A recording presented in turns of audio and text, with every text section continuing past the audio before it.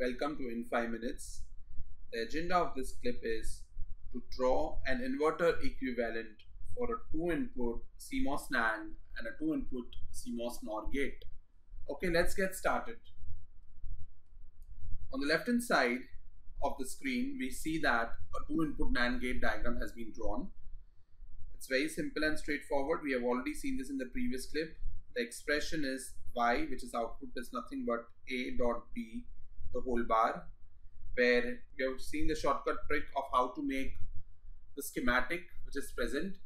Hide the bar, whatever is under the bar, A and B.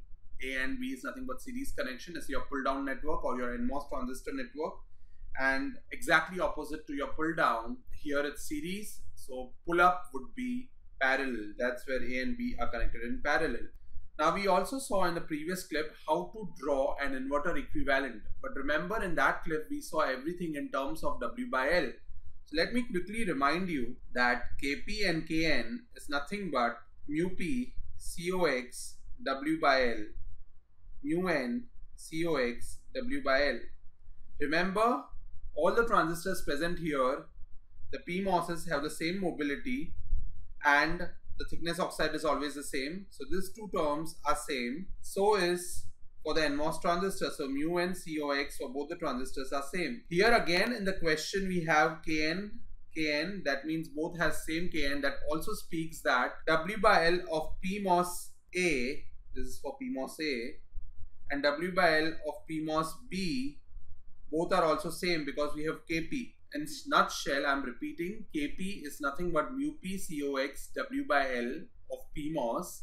Here, for both the transistors, PMOS transistors, my mobility of holes is same. The thickness oxide is same, so COX is same. And when we say that the Kp is given in the question, or assuming that both the PMOSs has the same W by L, we get Kp. The same analogy can be used for NMOS as well. Kn is nothing but mu N COX W by L for NMOS, where mu N for mobility of electrons for both A and B transistors is same. The thickness oxide is same, so COX is same.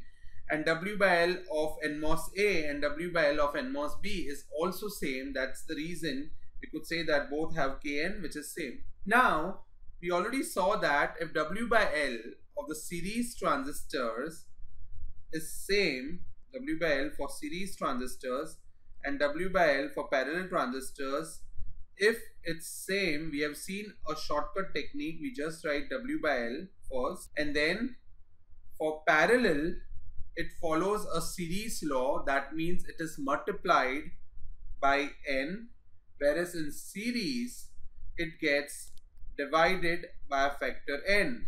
We have already seen this in the previous clip. So how many N is nothing but number of transistors. So how many transistors in parallel? 1, 2. So that gives me W by L into 2, or nothing but twice W by L. What about series? How many transistors in series? 1, 2. It is nothing but W by L divided by 2. So I got my W by L in series and W by L in parallel, which is nothing but W by 2L and twice W by L. Now what can we say about Kp equivalent and Kn equivalent? Kp equivalent, P, nothing but for PMOS transistors, both are in parallel. So let's see what's there in for parallel. It is twice W by L, and W by L we can easily replace by Kp because we just saw that Kp and W by L has the same effect because mu P is same, COX is same, and W by L are same. So Kp equivalent is nothing but twice Kp. Similarly, Kn equivalent is nothing but, Kn equivalent is for NMOS. NMOS transistors are connected in series. For series we got 1 by 2 W by L. W by L will be replaced by Kn. So it's nothing but Kn by 2.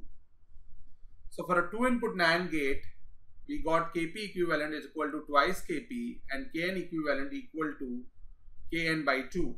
Let's do the similar exercise for a 2-input NOR gate as well.